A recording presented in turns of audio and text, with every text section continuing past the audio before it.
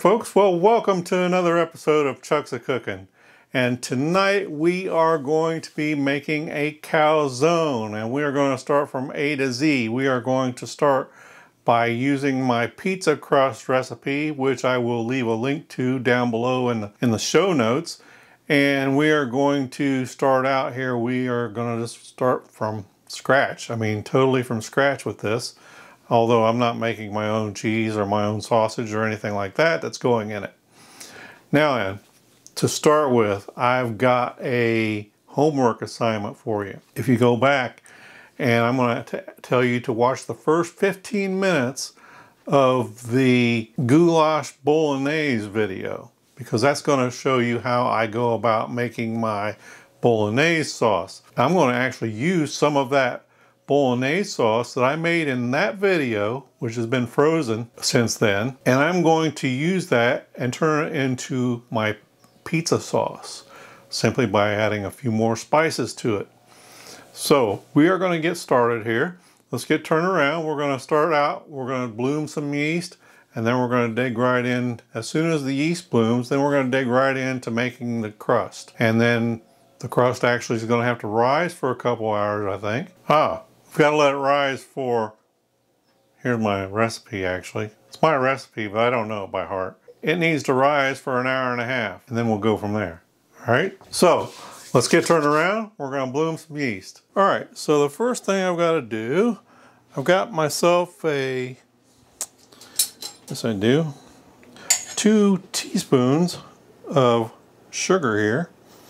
We're going to put that right into our, this is as warm a water as you can put your hand in, basically. Very warm water.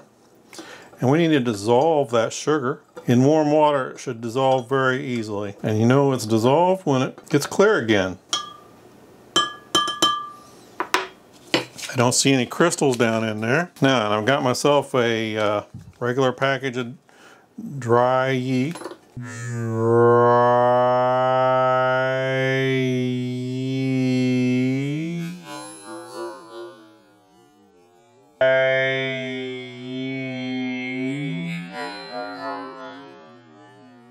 Now I got myself a regular package of dry yeast here.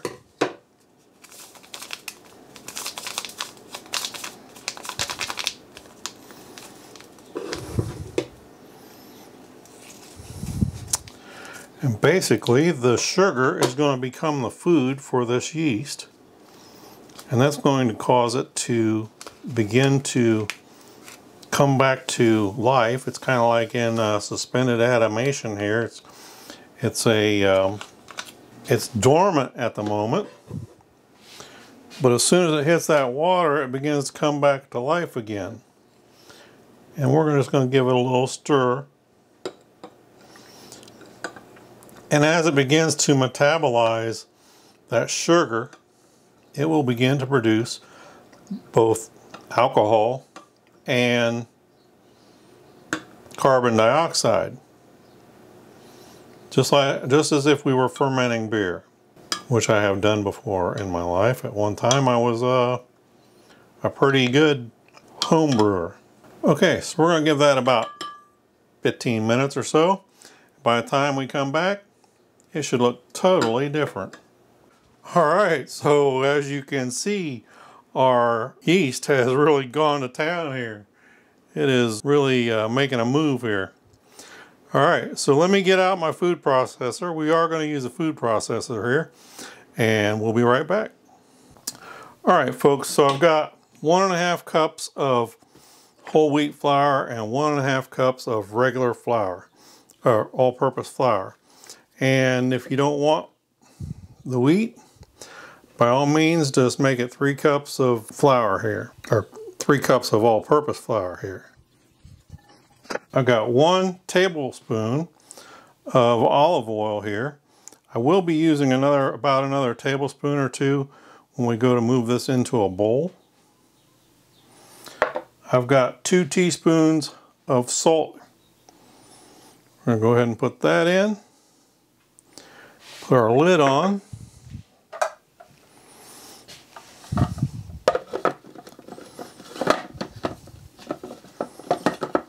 Try not to make too big a mess here. There we go.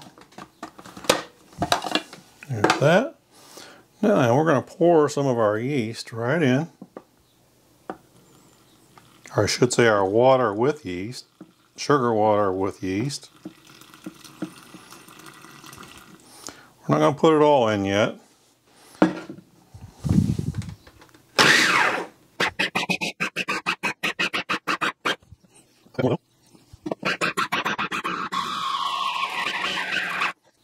Trying to throw some stuff at me here.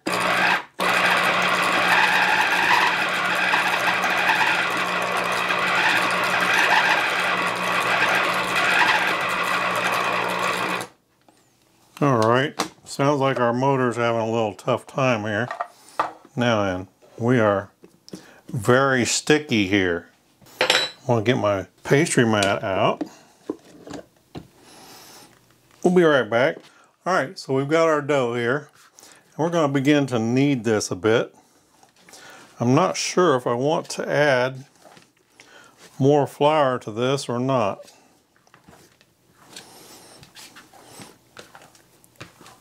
My past experience with whole wheat flour is that it will absorb quite a lot of moisture.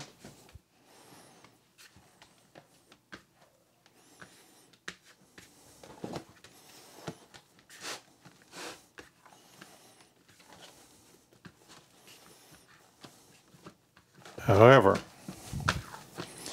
as of right now, it's a little too sticky. I can't keep it off the mat. It's doing all right as far as my fingers are concerned, basically. But we need to dry it out just a little bit.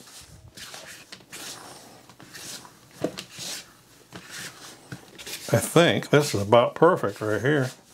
As we knead it, it may dry out on us a bit. Trying to collect up all this dough. Kind of got stuck to the mat here. Now we've got to knead this for a total of a half hour. So I'm going to go ahead and shut my cameras off and we'll be back in a bit. Alright folks, well, I'm about as happy as with this dough ball as I have ever been with any dough ball I've ever made, actually. And I mean, I'm really satisfied with it.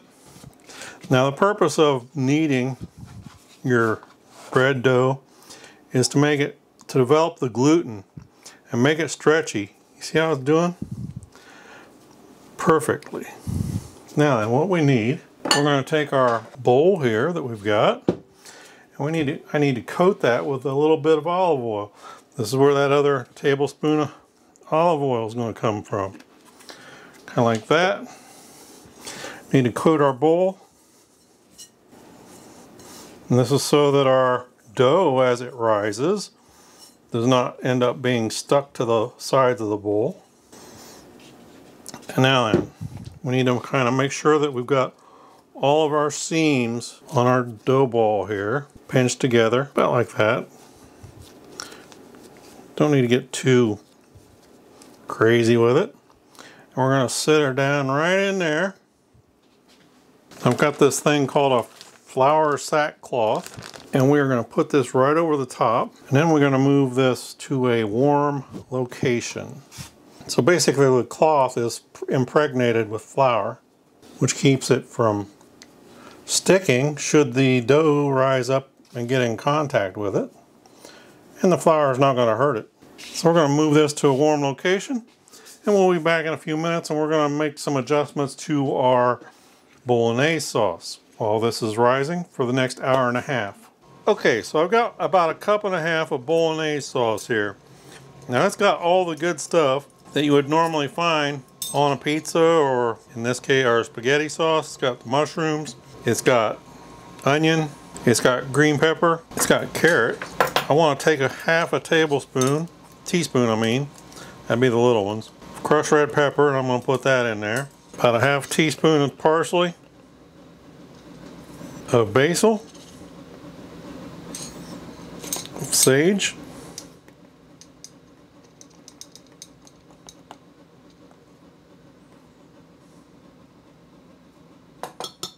and a little bit of thyme.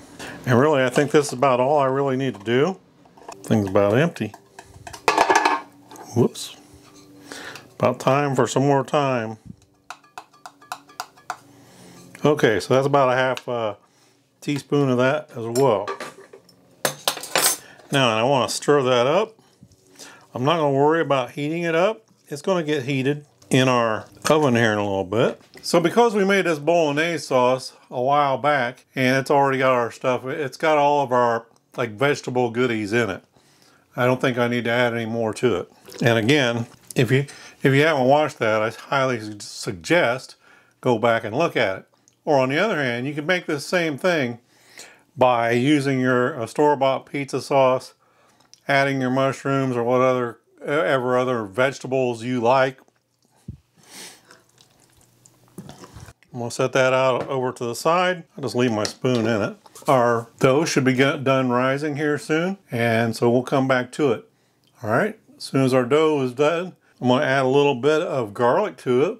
I'm also going to knead it for about 5 minutes to get that garlic worked into the dough, and then we're going to go ahead and start putting things together. All right, look at that. Can you see how big it got? Exactly what we want. Punch it down. Then we're going to bring it out here onto our work surface. Set my bowl out of the way. And what I'm going to do, I'm going to cut this in half, because I think I'm going to be able to do what I need to do with half of this for now. I have plans for the other half tomorrow, maybe. Tomorrow, I'm sure. I'm going to wrap this into some plastic wrap, and it's going to go in the refrigerator. Now, this, on the other hand, we are going to begin pressing it out.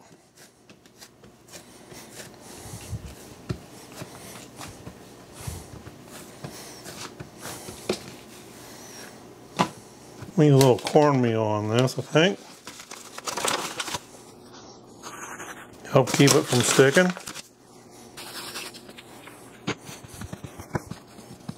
Get out my rolling pin. One thing that I've found about rolling out bread dough for pizza crust is it'll want to shrink right back up on you. It has a tendency.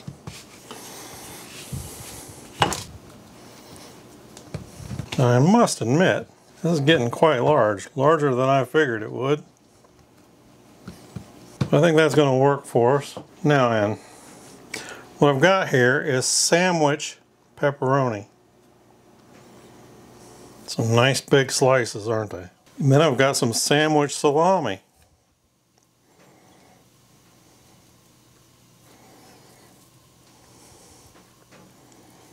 About like that. Now we're going to come in with our bolognese, or what has been converted into pizza sauce. You can see all the chunks of good stuff in there. I don't mind at all going quite heavy with this.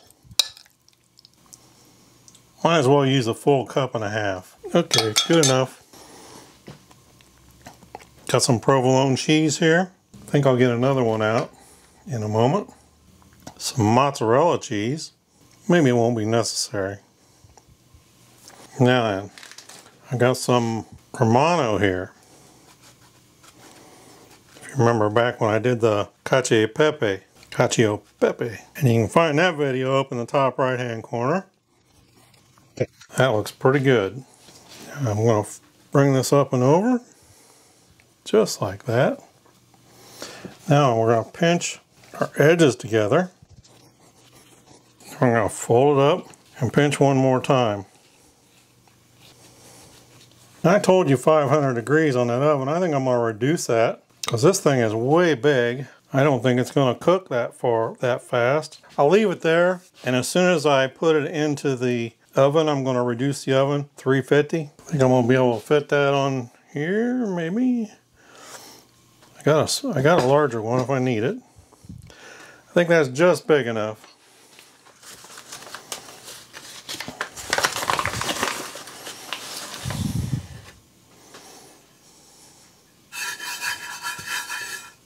This should help keep it from sticking.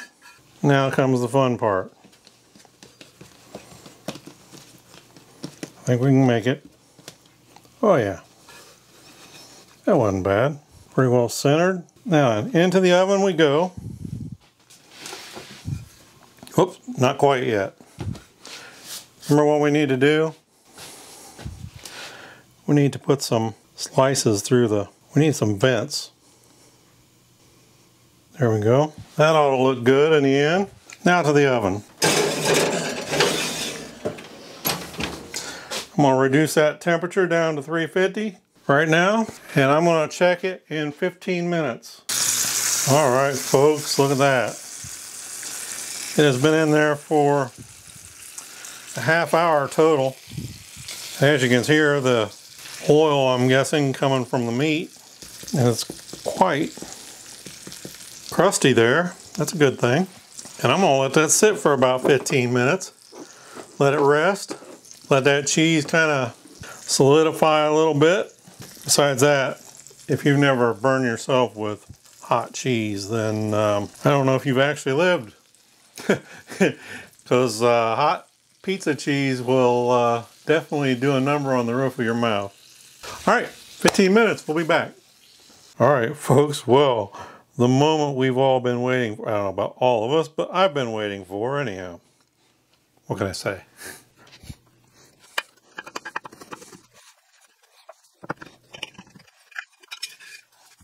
Okay, well, bottom's still very warm. Look at that stretchy cheese. Ouch. I gotta set that down. When I say the bottom's very warm still, it's very warm still. But there you go. Folks, I hope you can see that. There maybe, for sure. Now then, it's time to get turned around here. And you know what time it is. All right, folks, it's that time. We're getting ready to find out about this right now.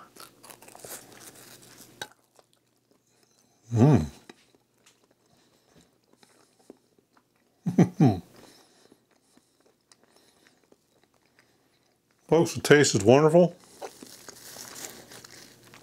One thing I wish I had done. Normally when I make a pizza, I will pre-cook my pepperoni. And I wish I had done that with the pepperoni and that salami, because it would have taken some of the grease out of it. And I think next time I do this, I would do that. In fact, I have a video where I made a pizza. It's one of my earliest videos. In fact, it may be my first cooking video. And in that video, I did, in fact, cook my pepperoni, and I didn't use salami in that, but I cook it down. And you'd be amazed how much grease your pepperoni has in it. And I think that would have made this just a little bit better. And next time I would do that.